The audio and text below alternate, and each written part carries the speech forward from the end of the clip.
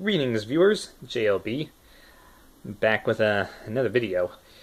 I could have gotten this one up yesterday, but unfortunately I had to attend a funeral today, so yeah, I had to push the recording date at least back till after the funeral service.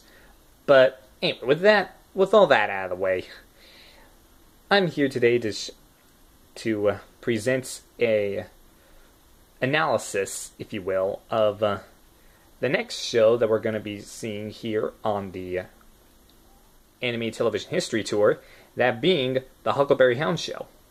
Now, for those of you who have seen any previous videos I made about Hanna-Barbera cartoons, I think you'll find that I did mention Hanna-Barbera will go on to create other famous cartoons. And this show happens to feature 4 famous cartoon characters that will go on to become legends. But we'll get to that when we get to that. But first, let's talk a bit about the show itself. You see, it was the second show that Hanna-Barbera actually made during their time, following Rough and Ready. And it was actually sponsored by Kellogg's. So if you have a Kellogg's cereal that you normally eat at breakfast time, why not try going to the Boomerang app if you have it, or turning on the television to Cartoon Network or Boomerang, and watch your favorite cartoons. Who knows? Might bring back some memories. Now, of course, the show featured 3 cartoon segments to start with. One starring Huckleberry Hound, one starring Yogi Bear, and one starring Pixie, Dixie, and Mr. Jinks. However, the second cartoon character, Yogi, he became so popular on his own that he went off and got his own spin-off TV show. But we'll get to that when we get to that. But for now, it's all about the Huckleberry Hound show, where Yogi, Huck, Pixie, Dixie, and Mr. Jinks got their start. Now, how did the Huckleberry Hound show come to be? Well, Joseph Barbera, he went to Chicago to pitch the program to Kellogg's executives through their ad agency, Leo Burnett. Now, Joseph has been quoted of saying, quote, "I had never sold a show before because I didn't have to. If we got an idea, we just made it for over 20 years. All of a sudden, I'm a salesman, and I'm in a room with 45 people staring at me, and I'm pushing Huckleberry Hound and Yogi Bear and the Mises, and they bought it." Unquote. Barbera also once recalled Dawes Butler, or Butler Dawes, I believe. Let me checkaroo. Yeah, Dawes Butler, who actually played the voices of some of the characters on the show. Barbera once recalled his voice acting versatility as something quite ingenious, if you will. He said, quote, "I can remember distinctly when I first met Dawes, I said, I kind of like this voice, but I think I'm going to make it kind of a southern voice because southern voices are warm and friendly." And Dawes said, "Well, I can do a southern voice like in North Carolina, or I can do a southern voice that would be like in Florida, or if you want to get a little harder, we could get into Texas. And by gosh, we had 12 different southerners." Unquote. The series actually featured 3 7-minute cartoons, animated specifically for television. The first always started with Huckleberry Hound, and then the other 2 characters came after. Now let's talk about those 3 different cartoons individually. We'll start with Huckleberry Hound. Now, Huckleberry Hound, his voice was one that Butler had already developed and used in earlier works, such as the dog character in the Rough and Ready show. If you happen to go online and look up an episode of Rough and Ready, listen to, I think it was Ruff the dog, and then listen to the voice of Huckleberry Hound, and I think you might find it to be quite similar. Also, this guy actually voiced Smedley the dog in the Chilly Willy cartoons, and he voiced other early characters in the MGM cartoon library. And he actually said it was based on the neighbor of his wife, Murtis.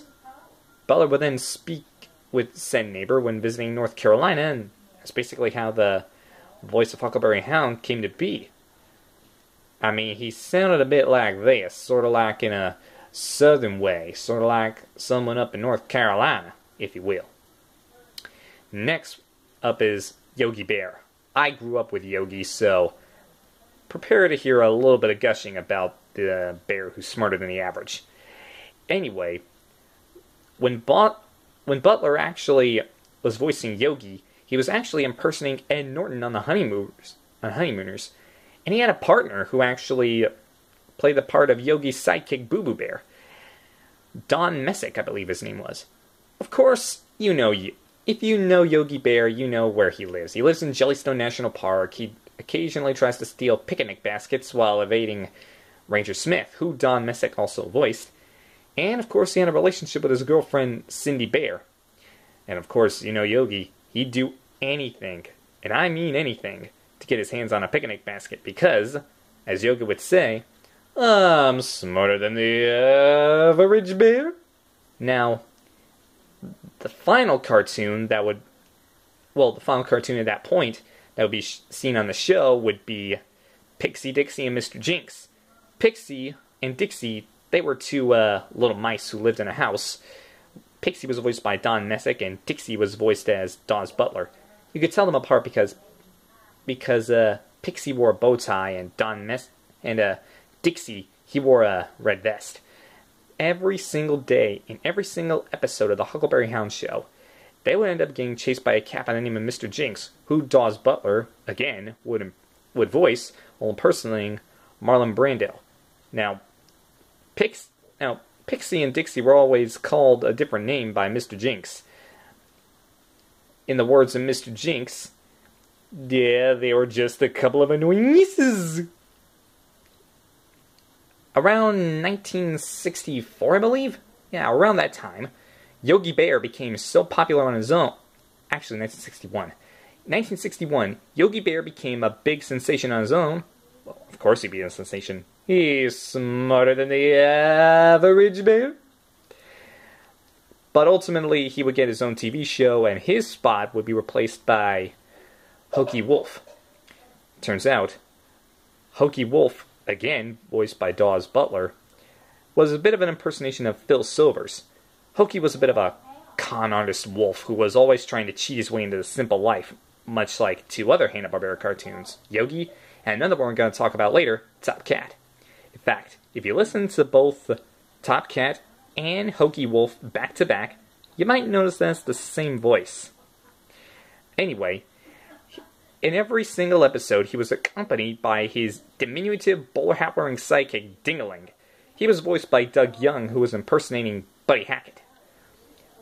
So it went from a dog, a bear, two mice, and a dog, two bears, two mice, and a cat, to a dog, two wolves, and two mice and a cat. Sounds pretty fair. Now, the show was originally intended to be part of a lineup of kids programs sponsored by Kellogg's and broadcast on ABC, joining the likes of Woody Woodpecker, Superman, Wild Bill Hickok, and in an early evening weekday lineup. Ignore the noise in the background. Anyway, however, Kellogg's agency, Leo Burnett, he decided instead to syndicate the show so he could buy airtime on individual stations. The show was originally distributed by Screen Gems. I'm pretty sure you heard that name on the show before. Which held part-time ownership of Hanna-Barbera at the time, with over 150 stations. In April '67, Screen Gems announced that the show had been released from advertiser control, and it would be made available to stations on a syndicated basis with available bridges to create 92 half-hour shows. The distribution was later passed on to World Vision Enterprises after it became a sister company to Hanna-Barbera, and it was later distributed by Turner Programming Services.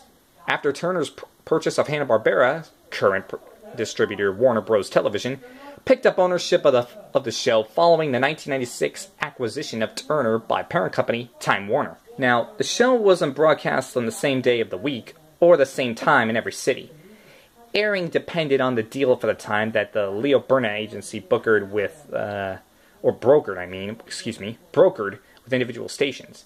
However, the first time the Huck series appeared on television was on Monday, September 29th, 1958, 6 p.m. on WIT TV in Grand Rapids, Michigan, which also served Battle Creek, the home of Kellogg's cereals.